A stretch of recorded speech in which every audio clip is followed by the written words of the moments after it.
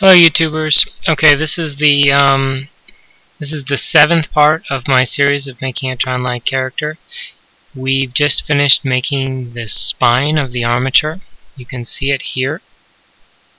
And if you put it in pose mode, you can see that we separated it into segments. We're going to focus today on making the arm and making it move like an arm with some control objects and some pole objects. So first thing we need to do is make the shoulder. We're going to click right here in the neck and we're going to hit E to extend it down to the shoulder. Position it correctly. I want to position it more in the middle. If you ever move your shoulder, it doesn't move from the back of your spine, it kind of moves from the middle of your body. So we're going to remove the parent, so clear, and we want to disconnect the bone. So we're going to move that over, realign the shoulder, and we're going to rename this to be Arm L001. Okay, and what we want to do is we want to optimize our work and we want to make it more accurate, so we're going to do the left and the right side together.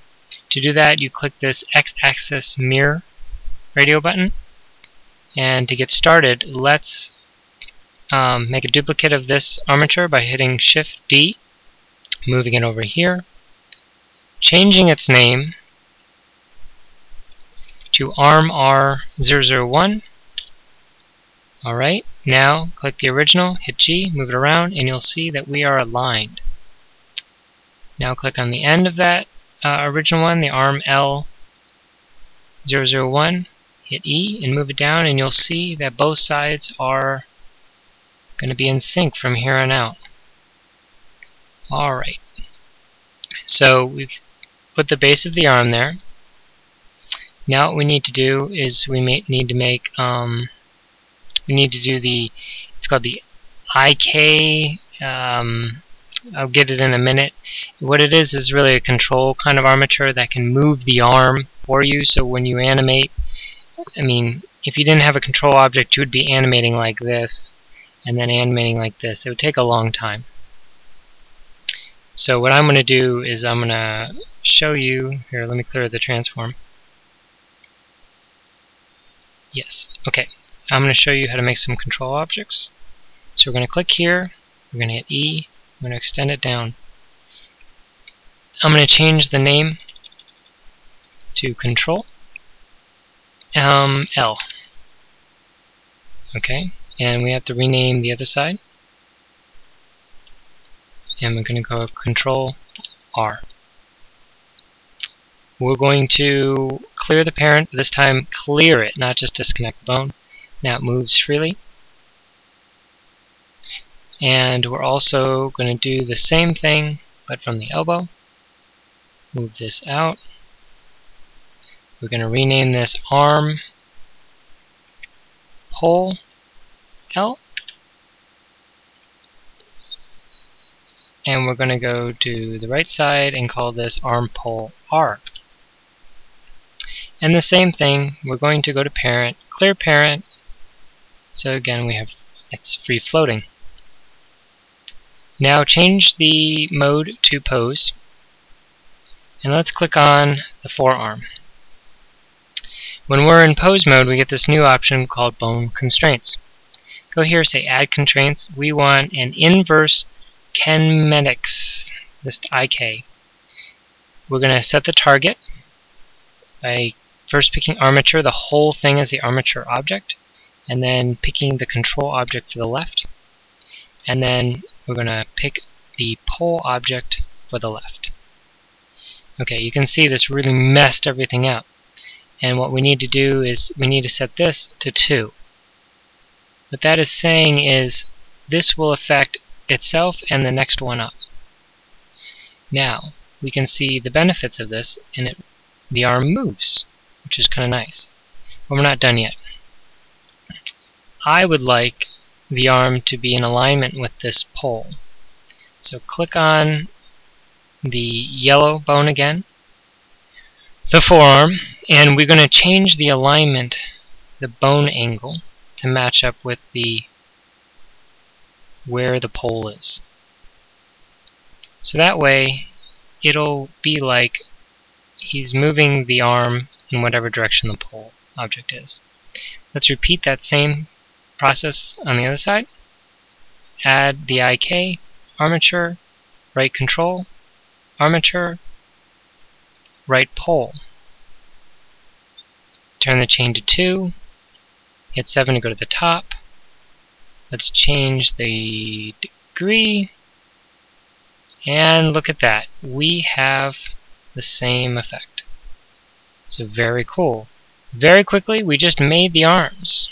Very powerful, very easy. So let's clear the transforms. And then the next thing we're going to do, first we're going to save it.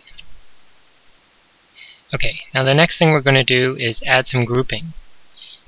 Grouping is important because you can select things, you can, when you're doing animation you may only want to deal with the hand. It's easier and it gives it some kind of color coordination so you can spot the different armatures easier. Alright, so what we're going to do is we're going to highlight the 2 control objects. Right, we're going to go to the object data into this bone group section. Notice that the bone group section is only editable in pose mode. In edit mode it's not editable. So go back to pose mode.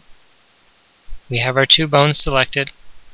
We're going to hit this plus sign and we're going to call this arm controls. We're going to assign them. We're going to pick a color. As you can see, they're red now. We're going to do the same thing for the poles. I'm going to make a new group called arm poles. I'm going to pick a new color. And we're going to assign. And there we go. Alright, at this point we're going to save. Now, the next thing is movement. So if I move the whole structure, you can see because I disconnected the control and the pole armatures, they don't go with me, which is kind of, in some sense, good. You might want to keep them in the same place if they're holding something, but if I want to move the whole figure, it's not good. So what we need to do is make what I call a master object. So let's start at the tailbone, hit E, pull it back. Let's go to here and call it master. Alright, now we're going to go to the armature, and again we're going to clear parent. Move it out just a little bit, rotate it up. Alright, now we're going to click on the arm control, and then we're going to click on the master. Whoops. And then we're going to go here, we're going to say parent make, keep offset. Same thing to the pole. Make, keep offset. And then lastly to the spinal column, parent, make, I don't want to connect. Let's see if that'll work. So if I do this, everything is working except for the spinal column. Let's see if we can fix that again. Oh, we gotta go back in edit mode. Parent, make, keep offset. There we go. I must have selected them in the wrong order. Now we can move, and it moves everything. This will be our master armature. Okay, I think that was one of the fastest lessons I had. So that is how we make an arm. I'll be posting the file just like I always do. The link is in the underbar. Please check it out. Hope you enjoy. If you have any comments, please let me know. The next thing I'm going to be working on is the hands. Thanks.